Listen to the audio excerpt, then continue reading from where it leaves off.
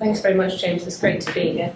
Thank you all for coming. So first of all, I think I should just start by saying, has anyone ever heard of either Pastafarianism or the Church of the Flying Spaghetti Monster? Great, so actually quite a lot of you have. Fantastic. Where have you come across it? Just let's take a quick sort of survey. Yeah.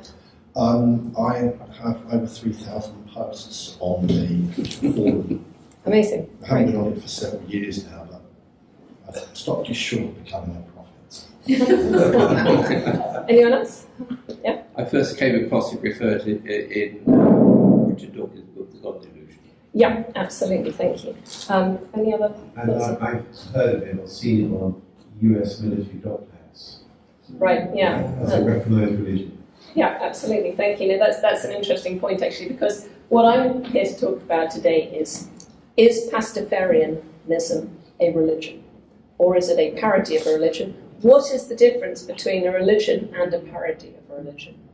Because the whole point of Pastafarianism, I think, as it has sort of developed since its origin in about 2005, is its challenge to the question of where do you draw the line between a belief that is worth recognising and privileging in law and a belief that is not? Does it have to have, do you have to sort of, are there some beliefs that are supernatural beliefs which are entitled to a special status? Are all beliefs equally silly? That's what some Pastafarians seem to suggest. So these are the questions that I'll be looking at today. So first of all, where did it come from?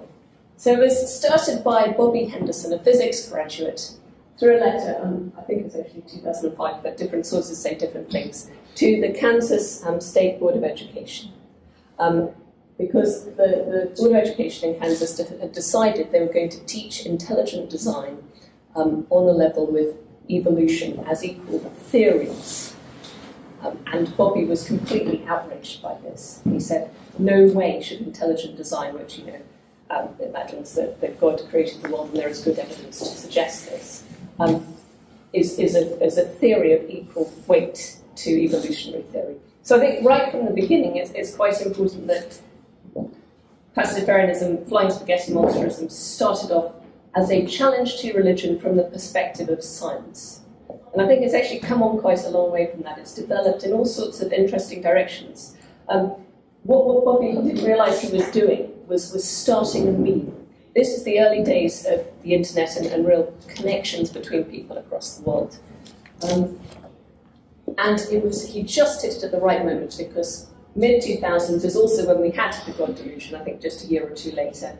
We had Christopher Hitchens, we had all the sort of the new atheist movement. A few years later, about 2008, 2009, we had Humanists UK doing their Atheist Bus campaign, which was wildly successful. In the 2011 census, some people put Jediism as their religion just for the sake of parody. And there have been other parody religions, such as the Temple of Satan, and there are many others. They all have slightly different angles.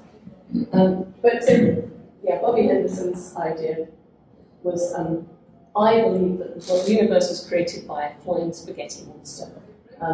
The overwhelming scientific evidence pointing towards evolutionary processes is nothing but a coincidence.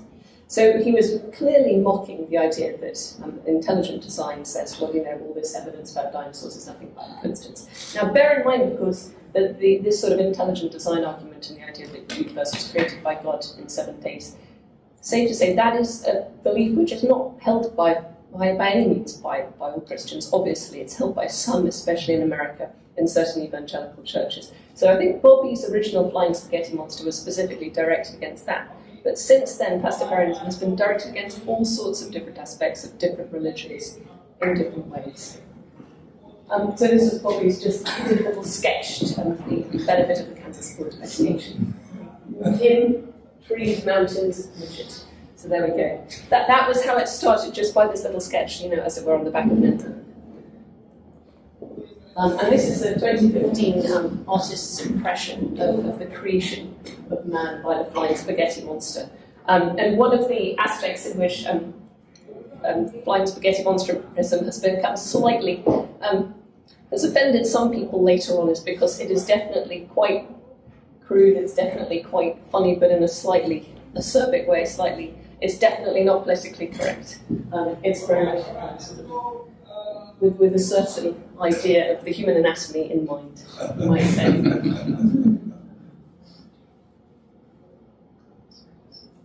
Stop working for some reason. This is 2015, so this is only, 8 years later, and it's already become, it's certainly not just attacking evangelical American Christianity, it's criticising Catholicism as well, and all religion. Okay, so maybe less than a year after the original letter to the Kansas State Board of Education, we have the Gospel of the Flying Spaghetti Monster. So this, again, is very much, it's parody. It is laughing at religion, especially Christianity, but also other religions as well. And we have pirates, and we'll come on to why do we have pirates, which is, again, it's part of the completely random and deliberately unbelievable aspect, characteristic of Pastafarianism. In the beginning was the word, and the word was "ar," something like that. Okay, and in the Gospel of the Flying Spaghetti Monster, which is written in quite a haphazard fashion, it's not exactly deathless prose, but nonetheless, it's again quite rough and ready, but quite crude humour a lot of the time, but also tries to make a point about religion. The 8, I'd really rather you didn't, a parody of the 10 Commandments, apparently the pirate Mosey, to whom they were communicated, lost 2 of them at the end, which is why there are only 8. And number 6 is, I'd really rather you didn't build multi-million-dollar churches, temples, mosques, shrines to my newly goodness, when the money could be better spent doing other altruistic things. So in other words, we see here, it is attacking religion in general. It is criticising the whole lot. Religion as a business specifically. Okay, so already by 2007 we get the Council of Europe saying Pastafarianism was spread to Europe by this point. Pastafarianism is a parody on religion, etc. In response to this teaching of intelligent design and science courses. Full of irony, this pseudo-religion is setting a trend, and the cult is spreading. So it's a pseudo-religion, as viewed by the Council of Europe. It's a cult. It's a sort of strange, weird movement, but it's started to really gather speed. And it's spread around the world too. These are some of the countries where there are Pastafarian groups, as far as I know. From Trinidad and Tobago to New Zealand to Austria, all over the place, to Russia. One Russian Pastafarian, Mikhail Selevich, I think, was granted the right to be a Pastafarian in Russia, but then he was arrested on spurious political grounds, but he's recently been released and is now in Israel, so they're keeping going there as well. So pirates, where do pirates come in? Well, this goes right back to Bobby Henderson's original letter to the Kansas State Board, because he said, well, look, in addition to believing that a flying spaghetti monster created the world, I also believe that global warming, etc., are a direct effect of the shrinking numbers of pirates since the 1800s. And he provided a lovely graph showing the shrinking numbers of pirates would increase with all these natural disasters. So it's all pseudoscience, designed to mock the pseudoscience provided by intelligent design creationists in the US. So again, it is science versus religion, but out of this science versus religion comes parody, and it comes pirates. And we have here Captain Tanya Watkins, the captain of the Australian Church of the Flying Spaghetti Monster, who I interviewed a couple of years ago for National Secular Society. And we have Bruder Spaghettus of the German Pastafarian movement. And he is still very much in evidence. And in fact, he was featured on a documentary about Pastafarianism not that long ago. He does dress in full pirate regalia on a regular basis, and he managed to get his application for a sign on the road accepted. Again, this is one instance, in fact, of how Pastafarians have started to sort of say, well, can we have the same privileges as religion? Because religious organisations can get their advertisement of a mass or a church on a road sign, so why can't Pastafarians?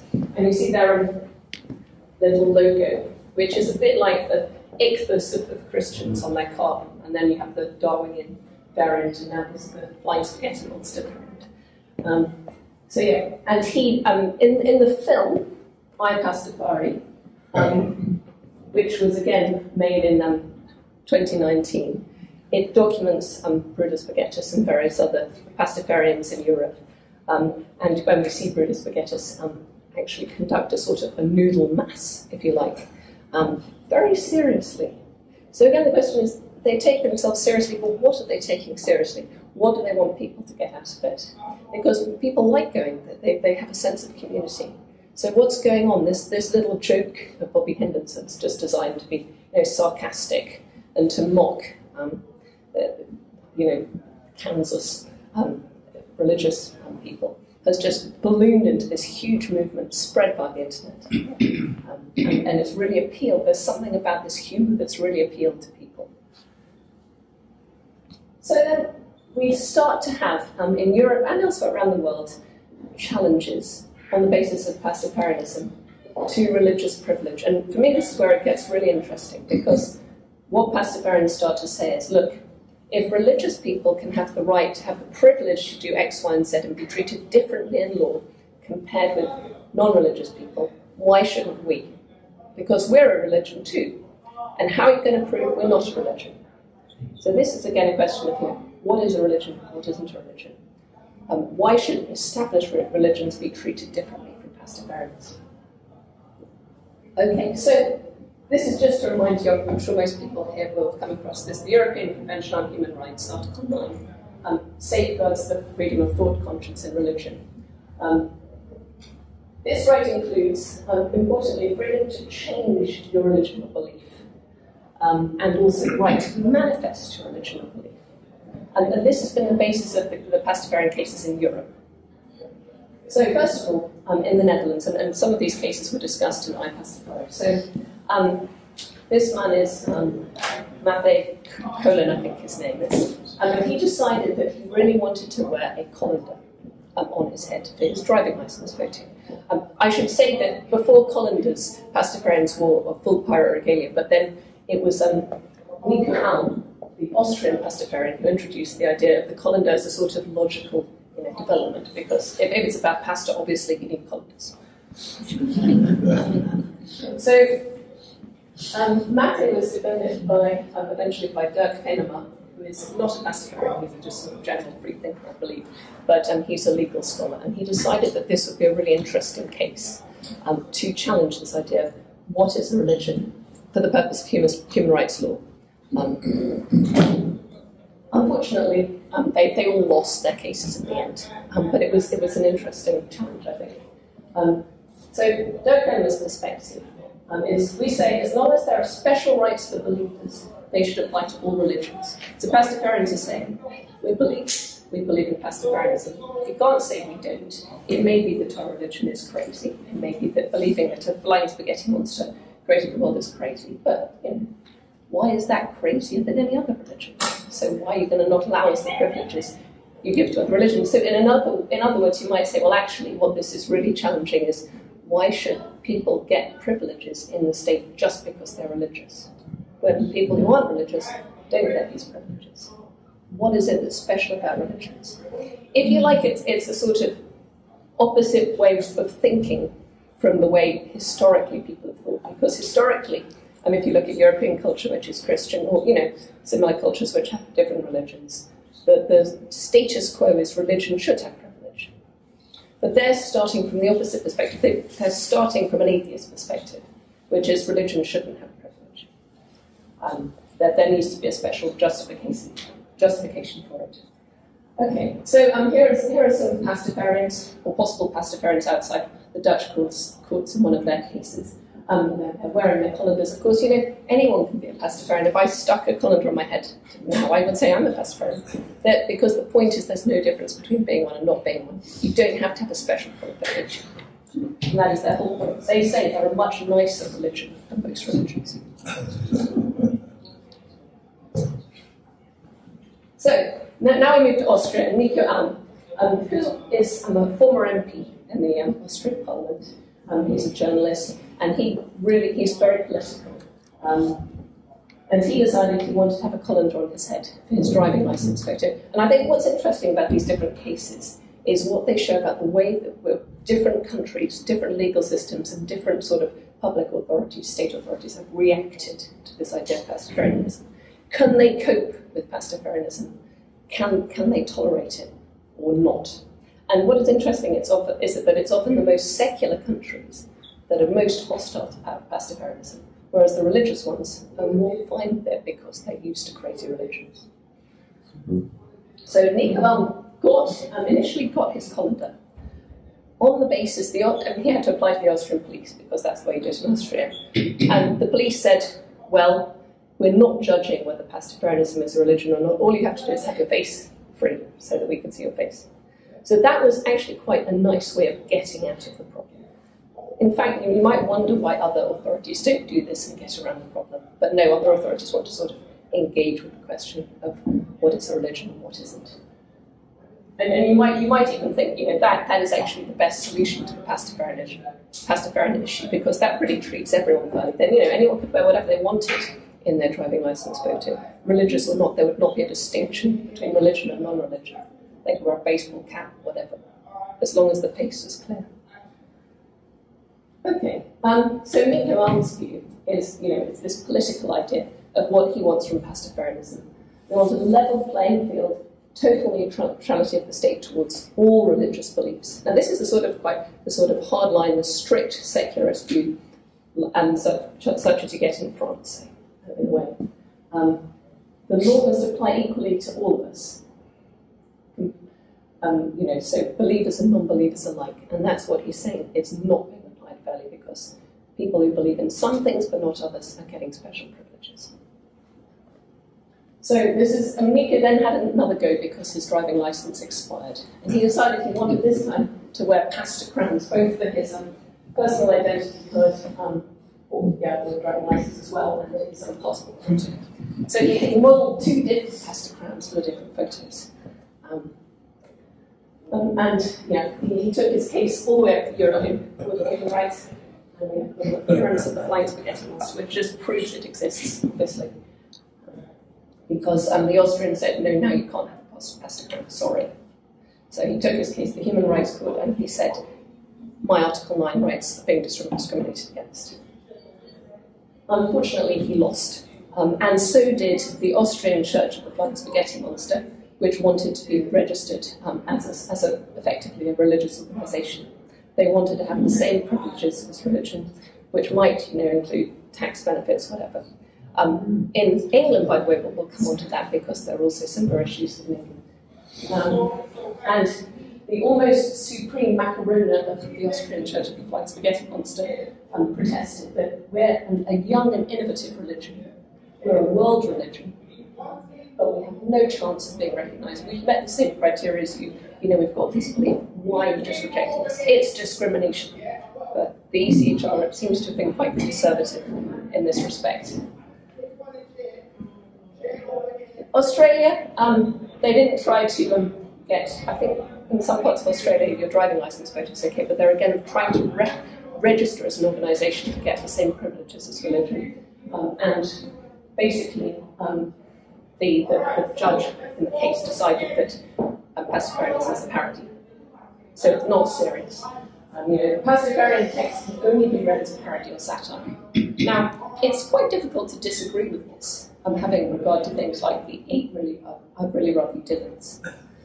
It's hard to disagree that it's not just parody, but on the other hand, is that enough? She says, religious texts carry some perceived truth and an articulation of canons of conduct. And she said that Pastafarianism doesn't do that. Although actually, if you read the Gospel of the Flying Spaghetti Monster, there are actual ethical sort of principles there, which basically, summed up in a nutshell, are be nice to people. Which you might also say is the motto of humanists in a way. But yeah, that doesn't count. That's not enough because it's too common. In the US, we have a New Yorker councillor who was allowed to wear his colander for his signing an oath and swearing in. In Canada, on the other hand, which is, you might think, rather a secular country, in Quebec of all places, which is sort of French strict secularism, a court was most unimpressed with a woman's attempt to get a driving licence photo with pirate gear. The judge at the Flying Spaghetti Monster was a social movement that allows its adherents to question, albeit in a particularly crazy manner, certain elements which constitute the foundations of religion. In other words, Pastafarianism is critical of religion. It is questioning religion. Something which is questioning religion cannot itself be a religion. So this is the problem of Pastafarianism. And in some respects, actually, the problem for freethinkers. I might come back to that at the end.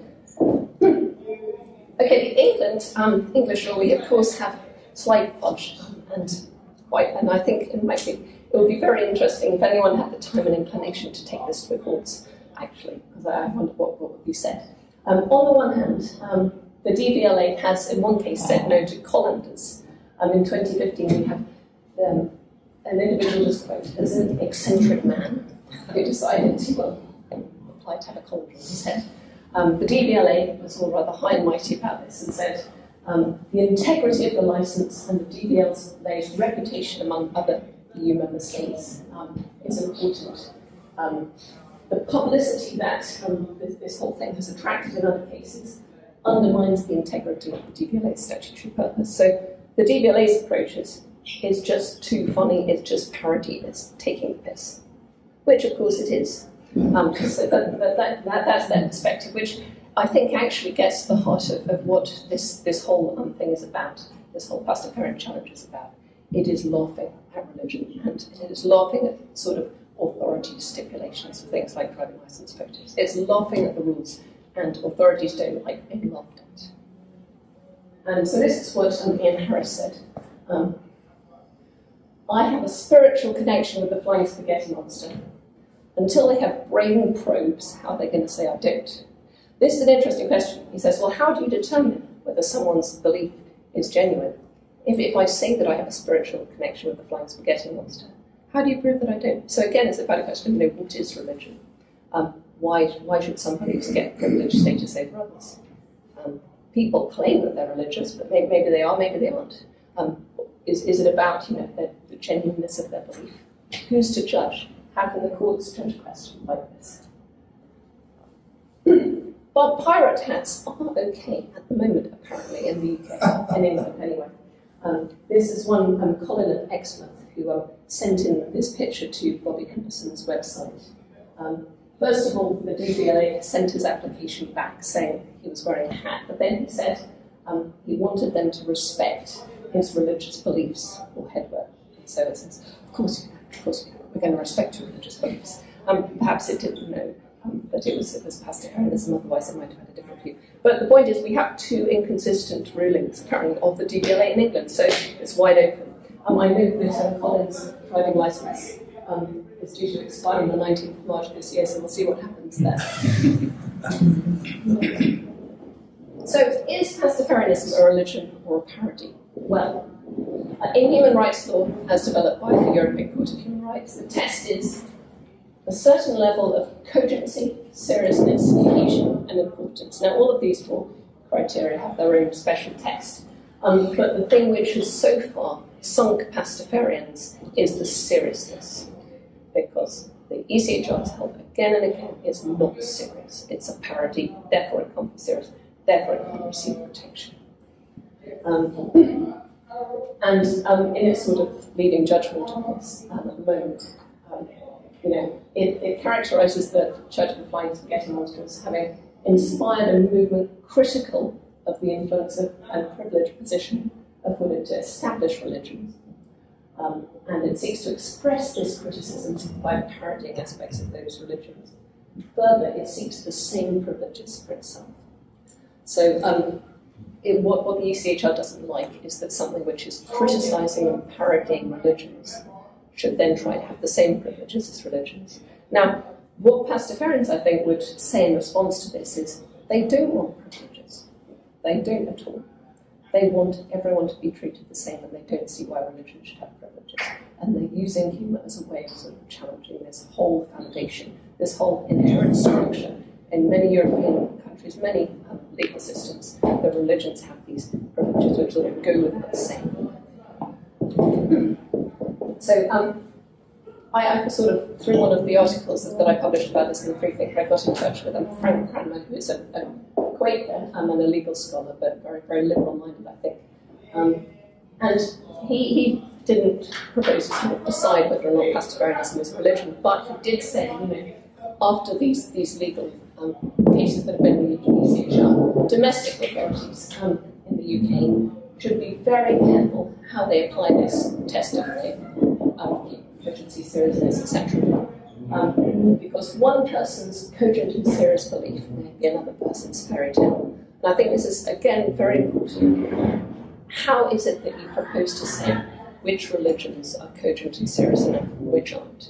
Because the courts always report, even the ECHR, not to go into whether a belief is true or not. They can't, because they can't say on one hand that Islam is true and Christianity is true and Buddhism is true and Hinduism is true. Somewhere along the line there must be, if one of them is true, that must mean that the other one is not true. So the courts cannot decide which one is true or not. But they can make this sort of, how are they therefore going to make this cogent and serious decision and judgment when they can't make a decision about truth? It seems very difficult. So clearly the flying spaghetti monster was originally a parody, clearly. For example, take this explanation. Religious texts tell us that humans evolved from pirates. Consider that so-called science experts would have us believe humans evolved from primates, pointing towards the shared 99% DNA between humans and primates. But humans and pirates are upwards of 99.9% of DNA. That's great. Excellent. So good. And these are the sorts of posters we have, the artwork by Pastafarians, which are, again, you will probably get on this website. Okay, it's not terrible. It was just a rather sort of puerile joke about it. Two holy walls and omnipotent and moodily appendages. That's their religion. I might say that again, our other religions is better. So where do you draw the line between parody and religion? Now, this idea in Article 9 of the ECHR, part of it says, as I've pointed out before, that one of the aspects of the right to freedom of religion is the right to change religion. In a case in 1993 called Pastafarianism, a great case, it was held by the court that this freedom to change belief is actually an asset for safeguarding the rights of atheists and the unconcerned and people who are not interested in religion. However, as pointed out by Foote, who's a professor in the Netherlands, I think of jurisprudence, he argues that the court has actually rowed back from the Kokonakis case because it now says that, Pastafarians are not being, their rights are not being safeguarded by this freedom to change clause, part of the Article 9. So he says, well, maybe the ECHR's own jurisprudence is not consistent on this matter. And he and Minka de Wilde, another Dutch Pastafarian, also argued, why should religion be gloomy? Why exclude humour and joy from the concept of religion? Why is parody incompatible? So they're taking it one stage further. They're saying, well, why can't you have a funny religion? According to the ECHR, you've got to have religion has to be serious. But does it? Some have just, well, Dirk Venema has described Mormonism as absolutely hilarious. This is a 19th century depiction of Jesus visiting some ancient American tribe, supposedly. And we might think of the musical that's currently on, the Book of Mormon, which one of the creators has described as an atheist's love letter to religion. I haven't seen it myself. Has anyone here seen it? Yes, so some people have. Yeah. How would you say it sort of depicts Mormonism? Very funny. Yeah. Maybe tongue-in-cheek. Yes, absolutely.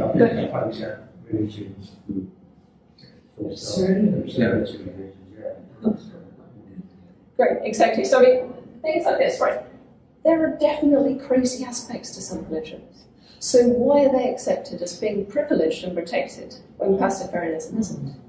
So should we just make up loads more religions and privilege them all, and just only let people who are not religious just have no privileges? Or should we just say that somehow we've got to get back to a sort of initial position where everyone is treated properly, the same in law, without compromising any people's freedom to be religious if they want, but with limits? And then the question is always, where are those limits?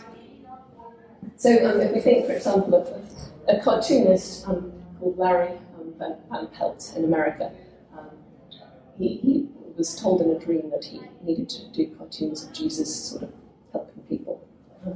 So the idea is that sort of Jesus is sort of over your shoulder all the time, which you might think is a bit creepy. But anyway, so this is a sort of Pastafarian of this. And you know, again, Pastafarianism functions to sort of show up, you know, some of the absurdities of religion through humour. Humour is such a strong weapon for challenging excessive authority and moral orthodoxy, and always has been, which is one of the great things about Pastafarianism, I think. But in the sort of late 2010s, early 2020s, we've had a different movement. We've had the culture wars, we've had Brexit, Trump, COVID. We've had, especially in sort of the Anglosphere, we've had a move towards a lot more seriousness, a lot more gloom, a lot less humour, you might say. And what's interesting is that some Pastafarians, not all, have sort of slightly altered their own path.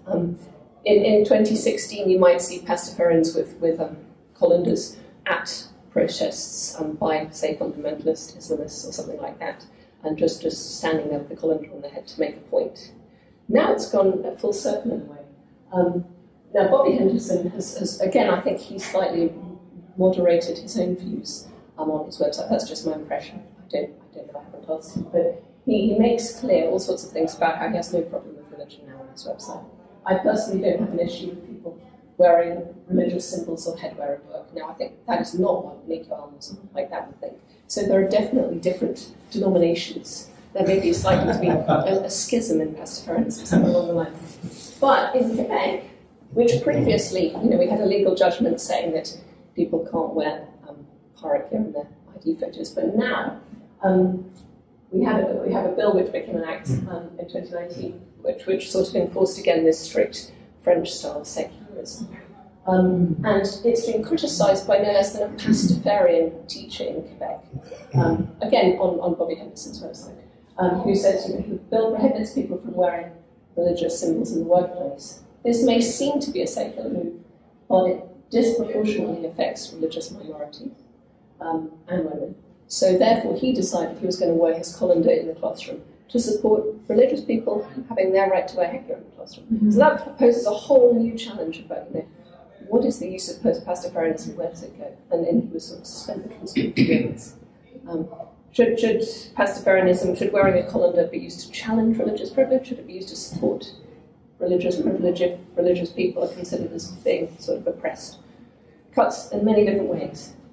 Now, Paul Foote, the Dutch professor, has said, you know, in some ways Pastafarianism is the ideal religion. If all humanity were Pastafarians, people with a sense of humour and a relaxed attitude towards their religious conviction, that would be a tremendous improvement. So he's saying, well, you know, maybe Pastafarianism can be a sort of religion, but a good religion, in a way. He isn't necessarily a Pastafarian himself, but he's just making the case for saying, well, why can't Pastafarianism be a religion? And Mieke de Wilde, who was involved in one of the Dutch ID photo cases, she argues, she insists on wearing her colander on her head at all times while outdoors, to make the point. She said, well, look, I wear my colander all the time, why can't I have it in my ID photo? I wear it just as much as anyone else wears any other piece of religious headgear.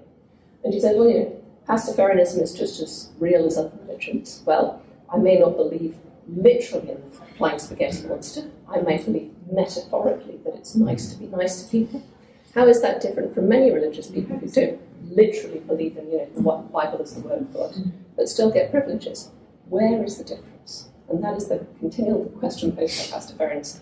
Where is the difference?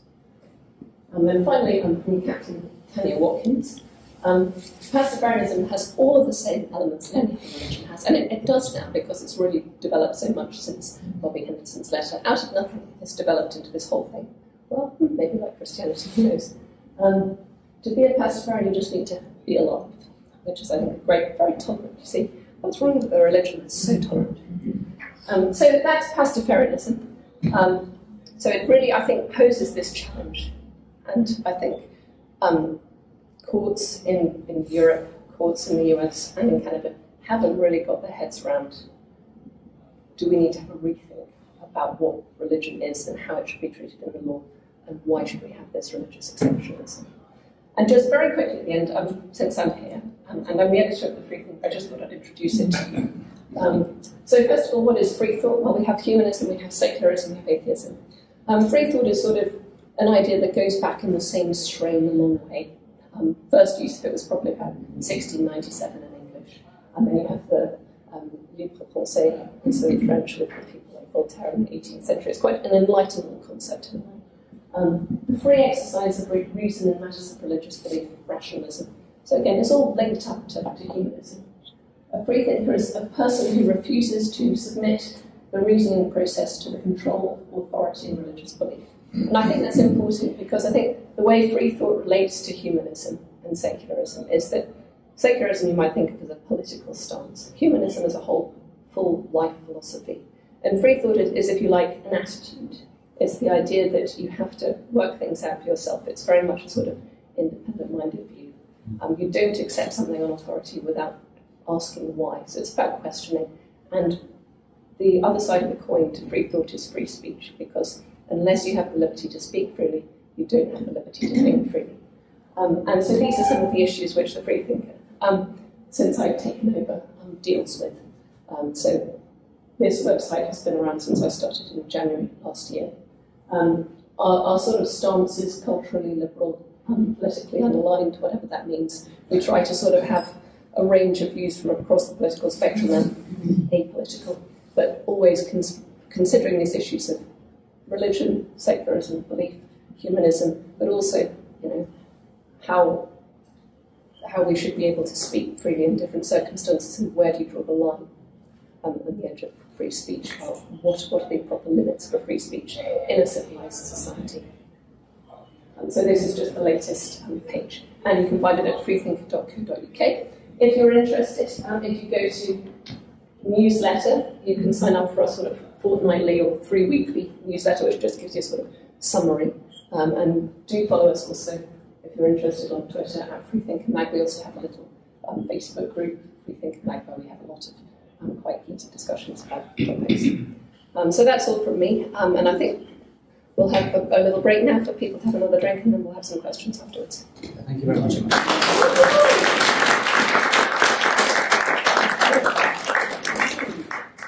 Okay, so anyone have any questions they'd like to start? I was just joking, so hi, I'm Lee, second time here. I used to be evangelical for 37 years, my mum was right, just a phase. It seems to me that the Pastafarian movement, are they very good at proselytizing? Do they attempt to evangelize? Do they exhibit at freshers' fairs and street stuff? I mean, do they take the parody that far, or are they fairly, not elite, selective, non-proselytizing?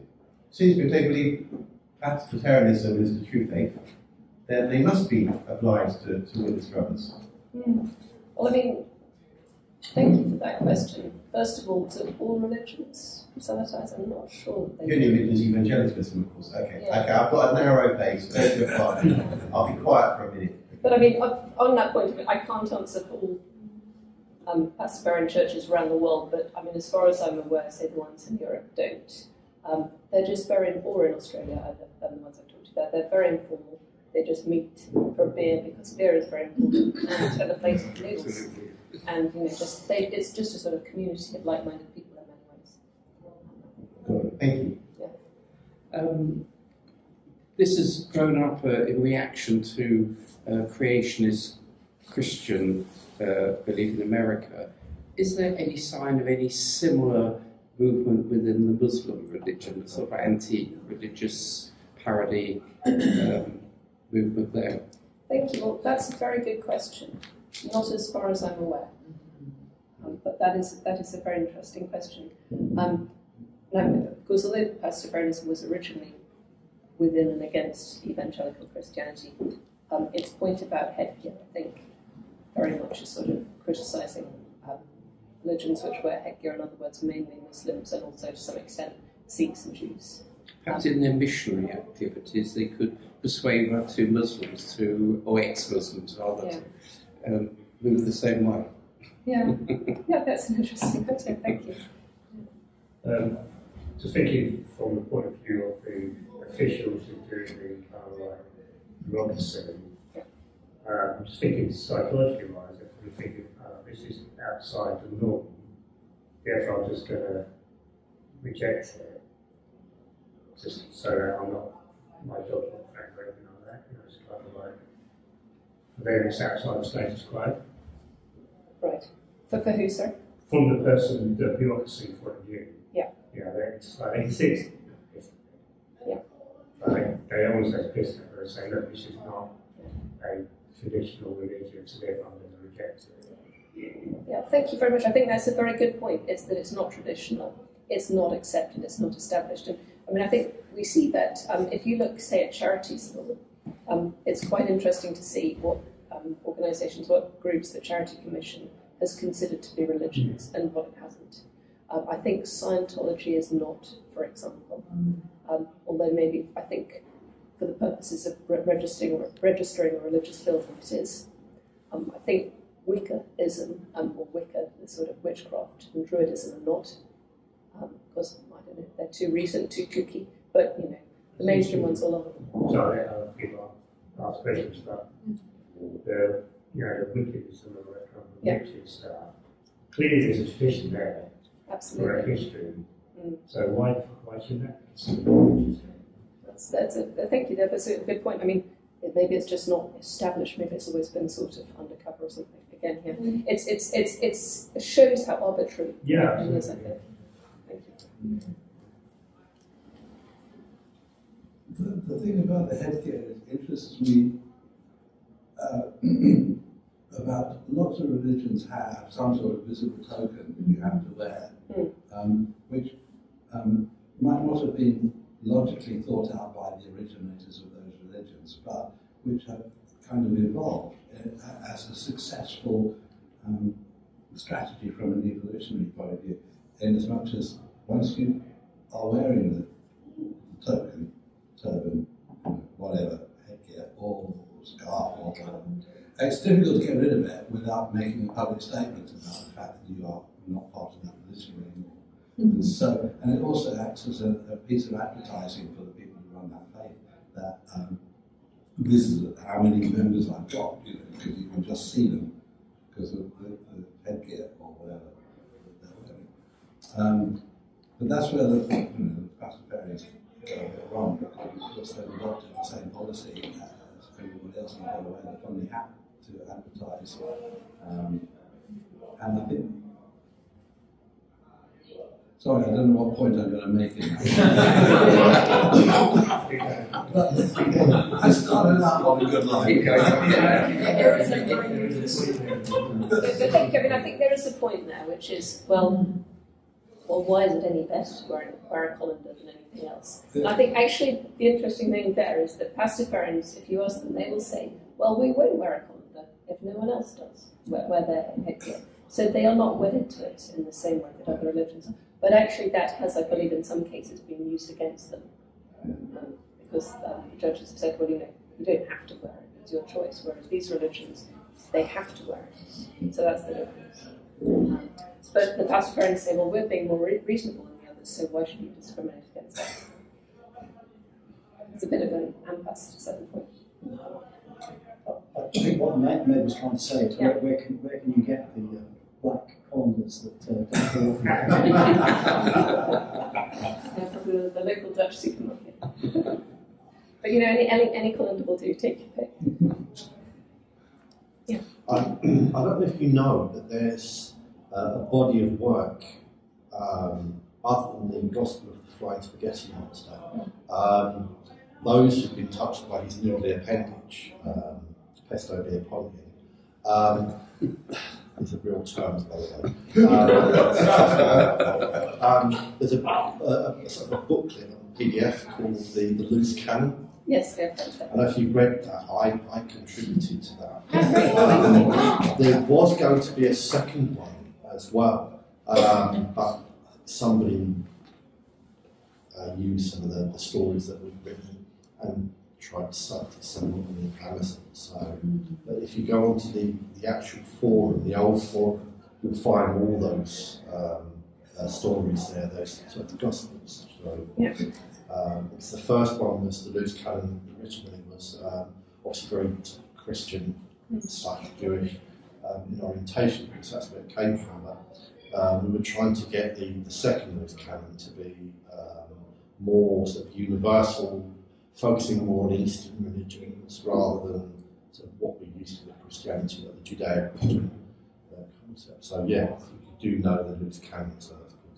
Yeah, thank you. But I think this again raises an interesting point. The way we've seen Pastafarianism evolve with all these new texts and everything, there are really interesting parallels from an anthropological perspective with the rise of Christianity or maybe the rise of Islam. You know, you start off with one idea, one person, and then it just balloons all by itself into all these different texts and this whole culture in its own way. And you know, some of them live, some of them die. So it's again, you know, it's just the idea of the me.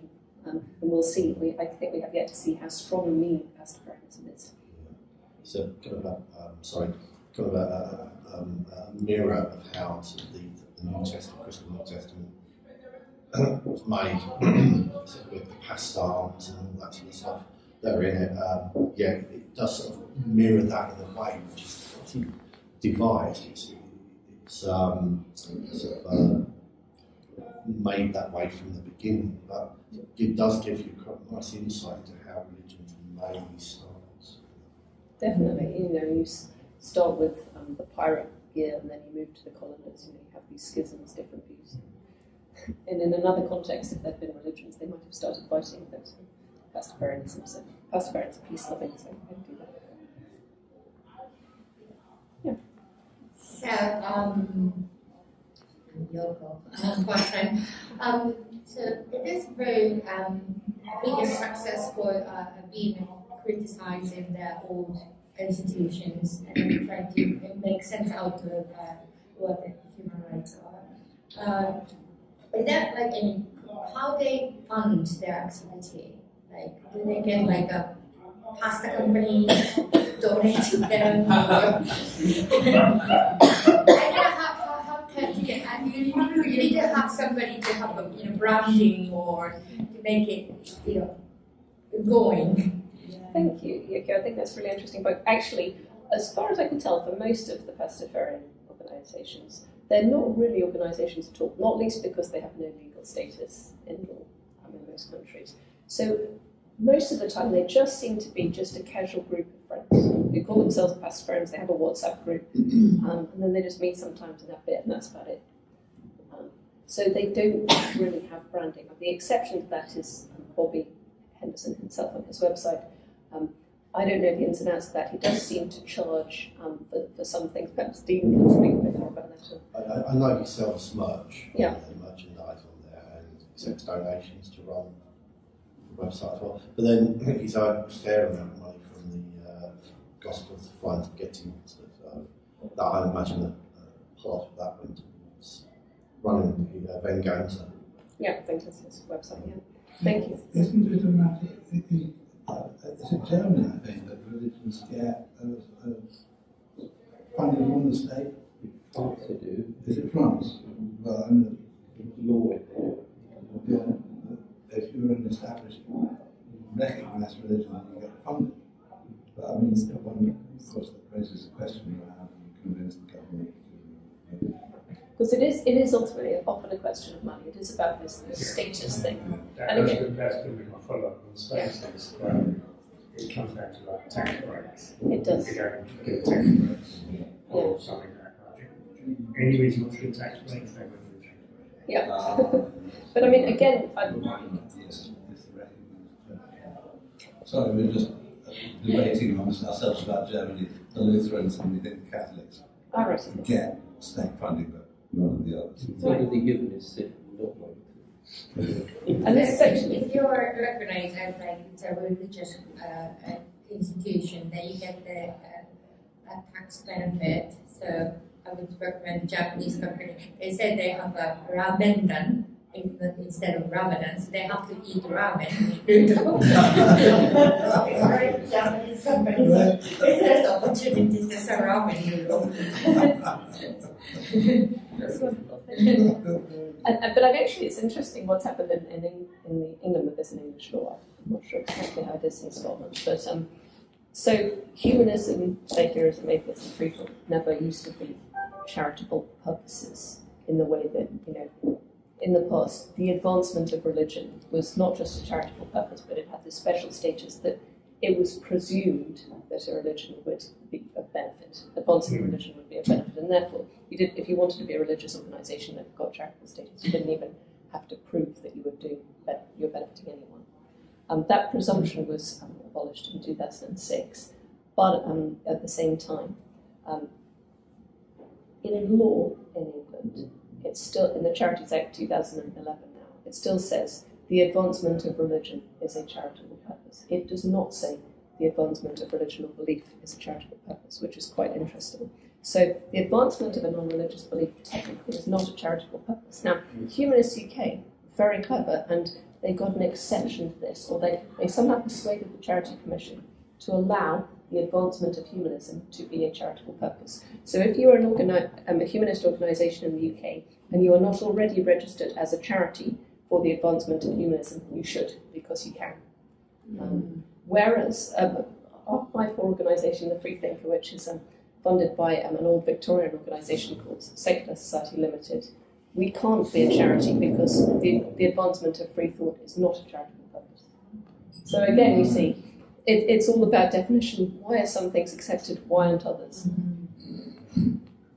It's all about this drawing of the lines, and I think basically the law is in a mess at the moment. And we've suddenly had this huge rush of secularism, secularization of society, and also this emergence of other religions and non-religions. And I think the law in the UK and in other countries just hasn't caught up yet. We don't know what to do with this new situation we find ourselves in, basically. Question for Dean. Did you get some official conversion from? Well, I do have a PhD, Pastafarianism PhD. There was a time when I was giving out PhDs on the website, documents I've made up for spurious theses, which was fun. Did that for about a year. We're not just for Yeah. Did you convert to humanism? To me, it's fun. It's funny. Yeah, but I love spaghettis. You can be both. Yeah. Good reason. You can be both. Good reason. One of the interesting things I thought about came up in the sort of definitions of what is plausible religion. I suppose part of our purpose of this is sort of critique what that is and how that's justified. That idea that it has to be cogent and serious. I was thinking there's so many things. I mean, Christianity is not cogent, is it? It's not. There's contradictions, inconsistencies, and is it even serious? I remember a few years ago I finally read the King James Bible and came across the golden hemorrhoids that were afflicted one of the enemy tribes. Okay, I mean, this is beyond parody. Really, you could not make up anything more funny. So on that basis, then Christianity also fails. Yeah, Christianity definitely fails. I mean, as you can say from that perspective, seriousness. And you might say the same of any single world religion. You cannot be serious, you might say, about any one of them, right? But this is from, what's interesting, this is from our perspective in the 21st century as people who have, we've got science now. Science has completely exploded from, many people's perspectives, most of religion. But the law, culture, the establishment just has not caught up with it. And I think that is really the point of Pastafarianism. It just, serious is very much an old-fashioned concept, if you like, or seems to be in Europe. They can't yet understand it. They can't see it as not serious because it's always been serious. It's all this tradition. James. Yeah, I guess kind of following on from Mark. Yeah. I think most of the major religions, and even some of the more recent ones, have a part of their origin myth is about the struggle to be accepted initially. Yeah. So is there a case to say that Church's Flying Spaghetti Monster is only going through what we now class as reasonable religions went through, in many cases probably with less oppression than other more mainstream religions actually went through? Yeah, Yes, they might be. So they might be in a stage of not yet being accepted, but maybe one day they will be. Which I think would be a bit of a shame in a way, and I think many Pastafarians would think so too. They don't necessarily want to be accepted as a religion. They just don't want religion to be treated specially because some people have belief in strange supernatural things which other people don't. If you ask, say, Captain Tanya Watkins from Australia, but when I spoke to her about this, I don't know whether her views have changed since then, but she said, I don't actually want to have special tax breaks for the Church of the Blind Forgetting Ones from Australia. I just don't want religions to have tax breaks. So, again, it's the question of equality of treatment, but just not privileging religions, core religions. So, if Pastafarianism is just absorbed into the sort of religious framework, I think that'll sort of miss the point in a way. Because it's trying to, it's iconoclastic, it's trying to break down the system. At least some form, yeah. How many Pastafarians are there nationally or internationally? Do you have any idea? The Pastafarian numbers, I don't know. It's a bit murky because a lot of them are just sort of online, through online forum and stuff like that. But Bobby Henderson claims it's the world's fastest growing religion. I don't know again, but if you think that... yeah, but if it doubles overnight... That may be going... the rate of growth may not reflect the market. Going 200 to 500 in 3 days, but yes. Yeah, I'm afraid I just don't know. It would be an interesting question. Not very many, but on the other hand, the Pastafarians would say, anyone could be a Pastafarian, anyone is a Pastafarian. It's a political issue. I mean, it's sort of non-religious people arguably now make up the majority in this country. Church of England is now minority, and Catholics certainly are, and Muslims and so on. It requires political initiative to disestablish the Church of England, to abolish the bishops in the House of Lords, church schools and all the rest of it. It's probably not until we no longer sort of being ruled by a governing party that seems to be wedded to the Church of England that things will change. But it will have to be a political initiative, ultimately, that can fundamentally change things. Yes, no, I absolutely agree with you. There has to be the political will. And judging from what I've done, the work I did for the National Secular Society, just talking to people involved in these various secularist campaigns, there does not yet seem to be the political will. I mean, not least because we've been through so many upheavals in so many other respects. Will we see the Church of England disestablished in any of our lifetimes? I don't know. Will we see an end to the monarchy? Who knows what will happen when Prince Charles eventually dies, the King Charles. But I think that Pastafarians are normally also atheists. They're normally also secularists. They're all part of the same group in a way. It's just that they use humour, and that their point is to criticise. Why should beliefs be privileged over criticising beliefs? Why should a belief attitude be privileged over a critical non-belief attitude? And I think you might say that if the majority are non-religious, then the majority have a sort of non-critical attitude. They don't just have sort of strict beliefs. So they're there, but it's almost as though the fact of being non-religious means you don't care as much about things like bishops as if you are religious. So perhaps that's why it's harder to change. Non-religious people are just maybe not interested in some of these issues. I don't like the expression, all religions and none. Yes. Yeah, it's strange. It's strange, sort of all faiths and none. The none is very negative. Yes. Which I think is one good thing that humanism does, is to say, humanism need not be negative, it can have some positive content too. But I mean, need not, it can also just be critical. Questioning, open, sort of Socratic.